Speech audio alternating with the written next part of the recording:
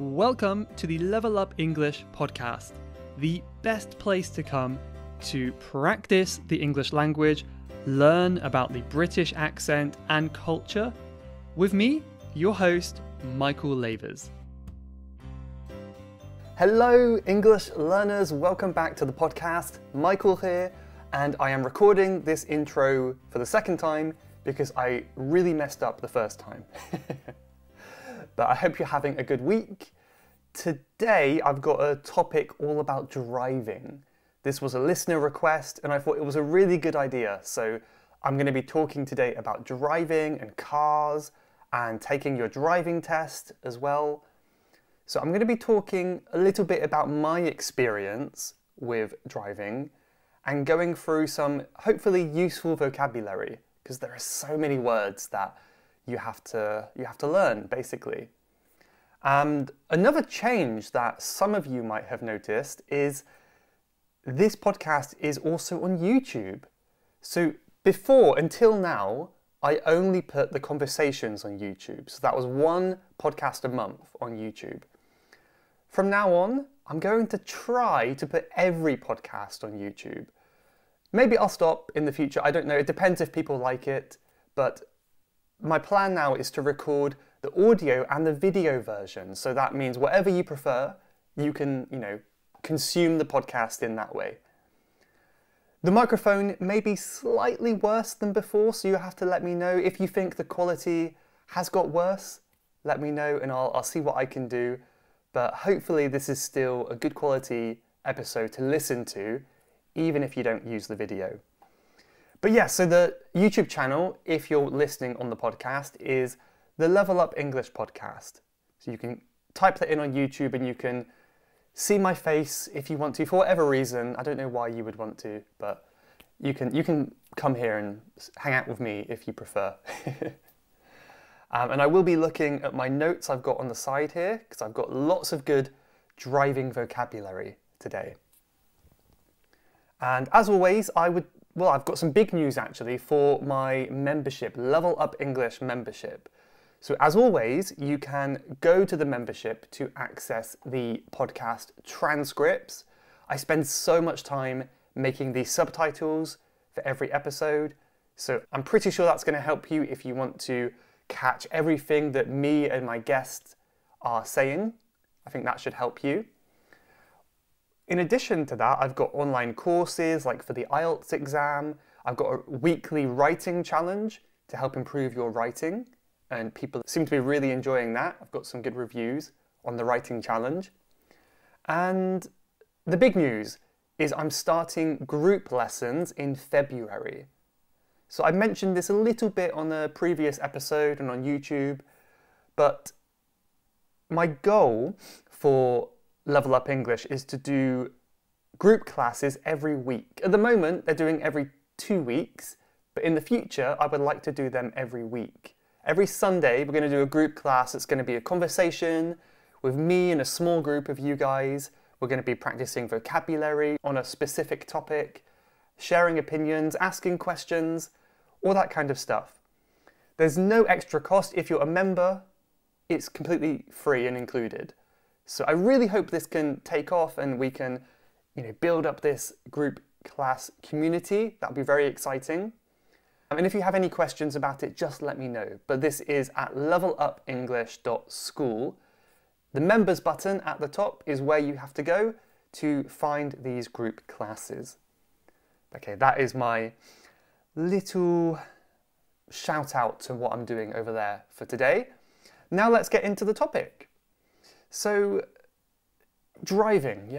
I've been driving for 10 years now, but it's been kind of on and off driving. I don't have a car now, and I haven't had a car for some years, but I have known how to drive for 10 years. So I'm a fairly confident driver, but I do consider it to be quite dangerous. When you get into that car, you are increasing your chance of having an accident, right? It's much more dangerous than going on the train, isn't it? So I don't know. I don't know if you guys feel the same way, but I try to think about what I'm doing in that way, and I I don't know. I just prefer trains. I'm just trying to justify why I prefer trains, I suppose. When I did my driving test all those years ago, the first thing that you have to do is answer a question related to the car. If I remember correctly, it's something like, for example, if I want to check the oil in the car, how would I do that? And then you go with your instructor to the front of the car. In American English, they would call it the hood of the car, the hood, right? In British English, we call it the bonnet. The bonnet. It's the front part of the car, usually the part that has the engine under, right? And that's a tricky thing about car vocabulary, is most of the words for cars are different in American and British English. So we can talk about them in a little bit as well. But yeah, he asked me, like, where do I check the oil? Where do you check the oil? So I lifted the bonnet, I got the little stick thingy, and I checked the oil, and he was like, yep, that's okay. So he might ask you to like replace the windshield fluid to clean the windows. Windshield, by the way, is that big window at the front of the car. It's a windshield. Little things like that. Another important word for cars is the boot. The boot. Just like your shoes, it's the same word, but it's a different meaning. So in British English, the boot is the storage part of the car, right, where you keep things. I never really used the boot. I don't know, maybe for shopping. I never really use it. I don't know. I just use the seat. In American English, this is called the trunk.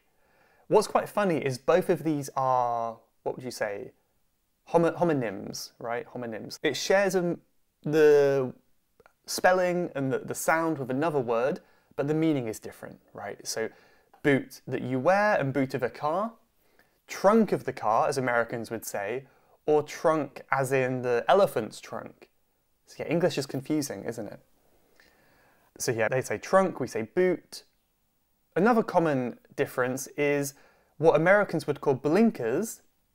Blinkers, the flashing lights that tell you whether you're going left or right. We would call indicators. Indicators. Because they indicate what direction you're going to turn. It's an indication of where you're going to go. But I guess American English tends to simplify things a little bit. Blinker, maybe it's easier to remember, perhaps. But yeah, those are some important words for the car, and you might have to check that in your driving test. And when it comes to the test, another thing that we did in the UK, I say did because it might have changed. This was, again, 10 years ago. I'm getting old, perhaps, but when I did it, there was a theory test and a practical test. The theory test is the one where you sit down at the computer and you have to answer questions about the rules of driving, the rules of the road. And it's a little bit boring and tedious, but I don't think it's too difficult if you've done some research and preparation. And one part of the test that I did, anyway, was called the hazard perception test. And I'm sure it's improved. It must have improved in the last decade. But when I did it, it was like a video of someone driving down the road. And whenever there was a hazard, you had to click the video to, yeah, just to say there's going to be a potential problem here. It could be a problem. A hazard is another word for a danger, potential danger. So for example, as the car was driving down the road, another car would pull up onto a side road. You would click the screen in order to indicate that there's a hazard here. And the faster you clicked, the better your hazard perception. If you were really, really slow or you missed the hazard, you got a bad score. I don't think it's a very good way of measuring because it's very different clicking on a computer compared to driving in real life. But that's one thing we had to do. And there are so many things to look out for. It was quite confusing, really, like having all these people running onto the road and stuff like that. But I wonder if it's the same these days. But yeah, you can let me know if you like how the driving test was where you live, or how it is. Do you think it's quite easy? Is it good enough? Is it very difficult? I know different countries vary greatly in the difficulty of the test, don't they? So when you're driving, this is a whole nother area, a whole nother ball game, we can say, which is a good expression for like a whole nother area of things to talk about. And there's so much to keep in mind and pay attention to. You can feel like a bit like an octopus with all these things happening simultaneously. And a lot of it will come natural. I guess I'm saying this to new learners, right? If you're a new driver, you're not sure how you're going to do it, a lot of it is natural. Like when you're walking, you don't have to think about how to walk. It's similar with driving. After some weeks of practice, it will become more natural. And then people say the car feels like an extension of your body. The car is moving, but you don't really feel separate from the car. You feel connected to the car. It's a really strange feeling and it's quite exciting. I guess that's why people like driving. In the UK, we have lots of difficult, let's say hazards again, when driving. Very, very different from other countries, especially America, for example. In America, they have many intersections where the roads come together and they intersect, right? In England, we call these junctions. So another different word here, junction. So again, a junction is just when one road comes to meet another road and one line of traffic on the road will always have priority. If you have priority, that means by law, you are allowed to go and the other road has to stop and wait for you until they can go, right? Roundabouts are a tricky thing. Right? We have so many roundabouts in the UK, and anyone visiting the UK or taking their test here might complain about them. Like, oh, I hate roundabouts, they're so confusing. You've got big ones and small ones, which we call mini roundabouts. It's very confusing. It looks quite daunting. Daunting means scary and you're not sure. Yeah, just a little bit nervous about it if it's daunting.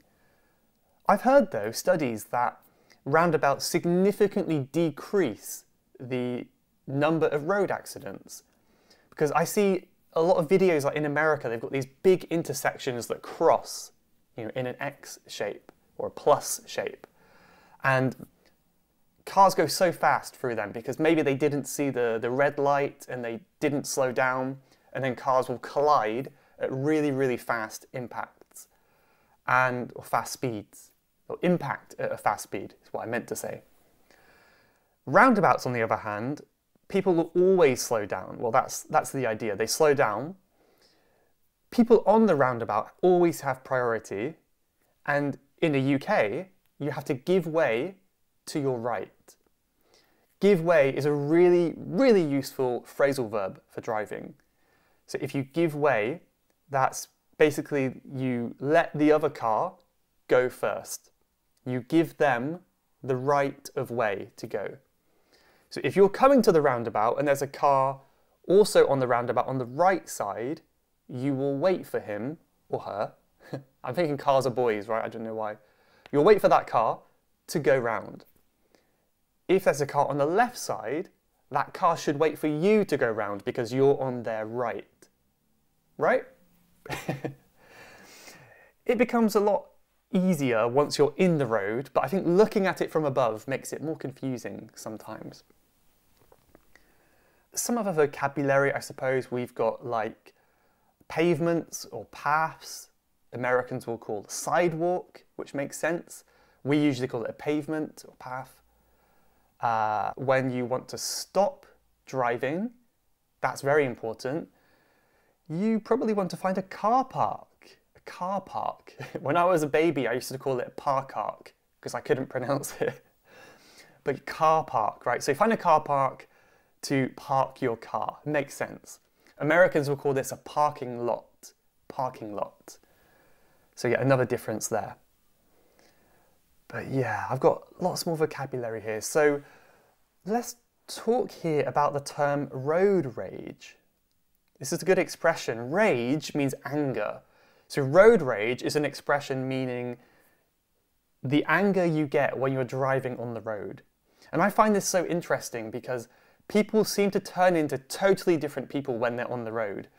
And I notice this in myself as well. When I'm driving, I notice this feeling of impatience coming up inside me, more so than if I had been walking or on public transport. And I believe one reason for this is simply because it's difficult to feel compassion for these big metal machines, these big metal cars, right? If I could look you in the eyes, it would be much harder to be mad at you. So people really experience road rage. They're beeping their horns. There's a good expression to beep your horn. Beep, beep, beep. I'm getting very mad at other people on the road. I can hear it all the time because I'm next to a main road where I live now. And people get so angry. It's really terrible. My outlook on this, I like to try to think of this almost like a form of meditation or mindfulness, where I'm driving and I'm being really aware of my thoughts. If any anger starts to arise in me, I try to become aware of this and question it. Like, why am I angry? What's going on there? What's going on right now, you know? I'm not always perfect at that, but I think it's quite a fun way to look at it. It turns it into more of a game, more of a playful thing rather than taking it so seriously. But my biggest advice to anyone who is driving and gets road rage is imagine the person you're mad at in another vehicle is your grandma or something like that.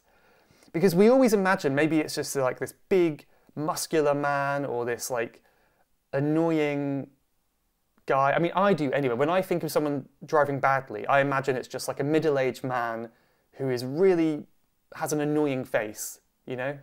Maybe like me. But if I imagine it's my grandma driving, and you know, she's old, she's not a very confident driver, I have much more sympathy. Oh, okay, I'll be patient. I don't want to scare my grandma. And the fact is, it could be someone's grandma. It could be your grandma, you know? So I think that really helps curb road rage. It helps curb road rage. Now that I've mentioned that word curb, this is a good one. To curb as a verb means to control something in some way. The government is trying to curb the use of alcohol. They're trying to reduce and control the alcohol consumption. In driving, it's a noun spelt differently. It's spelt differently, so I'll put this in my notes on the show notes page. And this refers to the edge of the pavement, the edge of the path or sidewalk that connects the road, connects to the road. So, for example, in your driving test in England, if your wheel hits the curb and goes up onto the path, you automatically fail your test. That's how it was when I did it anyway.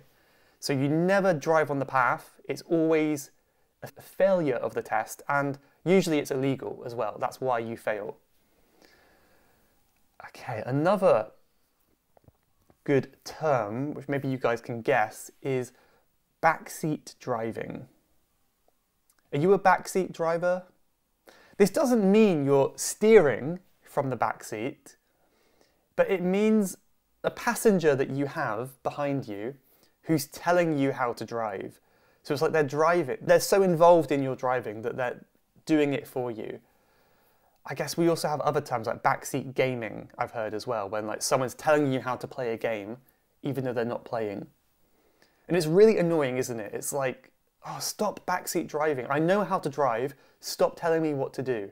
It's quite annoying. So that is what we call backseat driving. I used to really hate that when I just passed my test.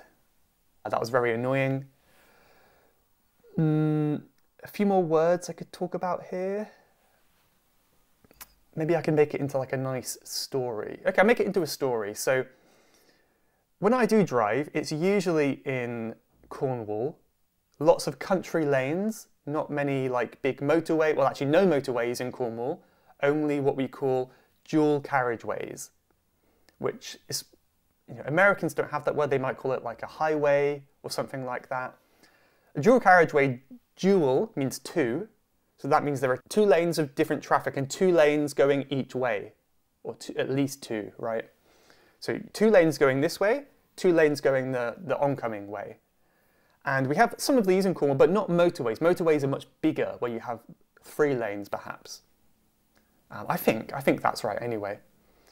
And when I'm driving in Cornwall on these country lanes, I have to be very careful when I accelerate. Accelerate, or the accelerator, is what British would call the gas pedal. Gas pedal is American. In England we say accelerator. So you accelerate to make the car go faster. You have to be very quick on the brake. The brake is the pedal that stops the car. So you have to be very quick to stop, because you go around these windy, narrow country lanes and it's very hard to see. So there might be a big tractor coming the other way and you have to stop the car or pull over to the side, and yeah, if you're going too fast, you will crash. So be very careful on these narrow country lanes. The other pedal that you will have if you drive a manual car, not an automatic car, is the clutch pedal. I believe on the left, right? The clutch pedal is the one you have to hold down when you're starting the car or changing gear to accelerate.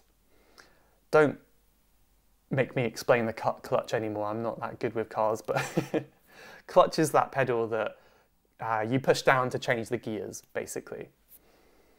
One final thing I should say is pedal. Why do we call it a pedal? These pedals, they're called pedals because you use your feet to push them down. The word ped, P-E-D, means feet, foot. And there's many other cases where you'll see this, like what's a good example? I totally forgot. What's it called? Pedicure, that's what I'm thinking of, pedicure. Pedicure is when like you will get your toenails painted and your feet, I don't know, I've never had one, but pedicure, yeah. Girls will know what that is, right? Another word related to driving is pedestrian.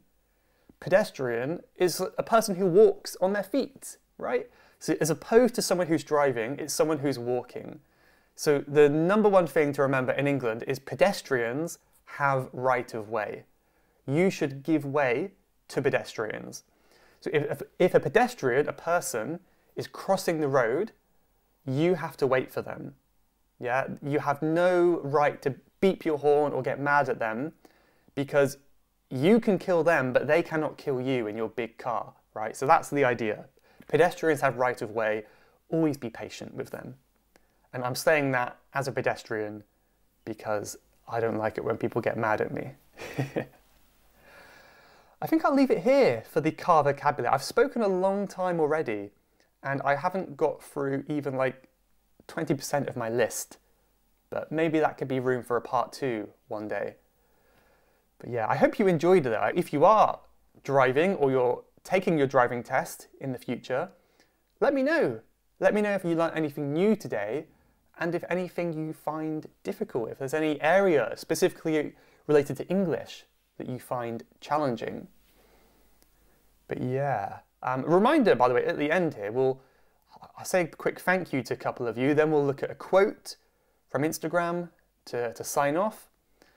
But I also want to remind you about my private podcast. I forgot to mention that. So on my private podcast, this is also available to Level Up English members. I've recently done an episode on conditionals, where I was talking about like, if I could, I would, blah, blah, blah, blah, blah. So I think that'll be a fun episode. I also have a little bonus one on the 16th of February, where I was speaking with Rod, the English teacher, where we were talking about British culture and Brazilian culture and the differences between them. So yeah, I hope you like it. It's a very small audience on that podcast, and I feel like I'm a lot more relaxed. I can talk about more personal things. So it's a nice environment. But yeah, let's have a quick look at the reviews. I've got so many reviews recently, and I'm really grateful to all of you, so thank you for leaving them. I have one from Madame Ivan, who says, "Hi Michael, thank you for all of this. I am in Oxford to improve my English and always listen to your podcasts. I learn a lot from you, thank you." That's amazing, thank you so much. I really appreciate that. I've never been to Oxford, but I would love to visit some point soon, maybe this year. One from Jordan, the country, and someone called Batulamad1 says, I love your podcast, you are the best. I'm listening to you from Jordan. Thank you very much.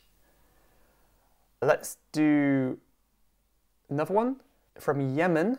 This one's from Yemen, and it's Amar Aldo Bais, who says, hi guys, thank you so much for this great podcast. Greetings from Yemen. And one final one from Aisha,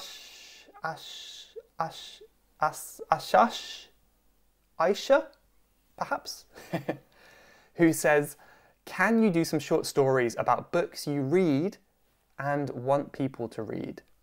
Good request. Maybe I'll do that. I could talk about books I read. I don't know if they'll be that interesting for other people, and I don't really read many books interesting for English learners, perhaps, but I could consider doing that. I'm reading a lot more at the moment, so I could consider that. But yeah, thank you very much for leaving those reviews. It means so much to me. The 5-star reviews really help because it pushes me higher on the rankings and more people will find out about me. But yeah, thank you for doing that. And let's end today with a quote from Instagram. So I leave these quotes every Friday on my Instagram page, and I like to read them here because hopefully it's inspirational.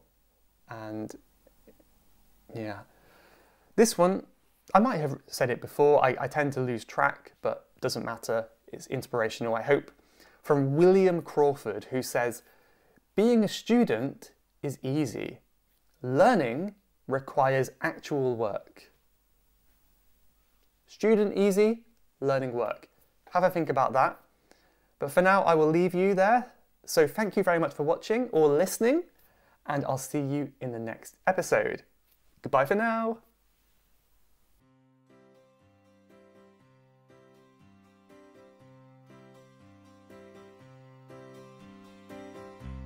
You have been listening to the Level Up English podcast. If you would like to leave a question to be answered on a future episode, then please go to levelupenglish.school/podcast. That's levelupenglish.school/podcast. And I'll answer your question on a future episode. Thanks for listening.